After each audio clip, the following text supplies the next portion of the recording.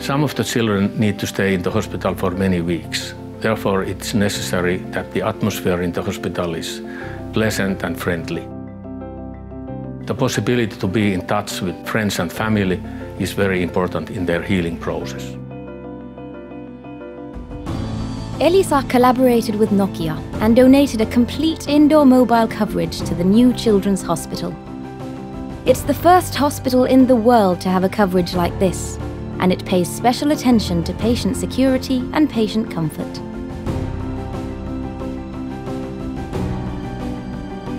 We have taken a big step in introducing co-working spaces for the doctors. Typically, they would have had their own rooms and desktop computers. In the new Children's Hospital, they have laptops and they can choose their environment. This, of course, requires a fast and reliable internet all over the hospital. For the children, it offers a possibility to play games and talk with friends and family, have a moment of normal life when they need it the most.